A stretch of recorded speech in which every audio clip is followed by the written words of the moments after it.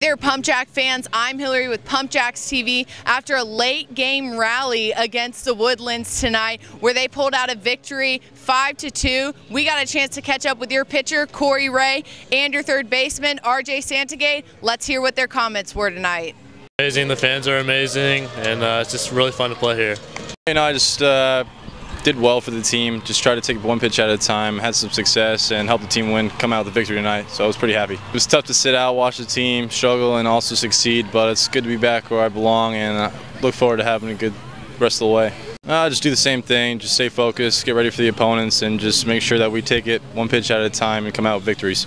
Well, Pump Jack fans, that's all your players had to say tonight. Don't forget that your Pump Jacks are going to be on the road tomorrow, but join in the conversation on Ustream. Follow us on Twitter, check us out on Facebook, and look for our next home game on pumpjacksbaseball.com, and we'll see you at the park.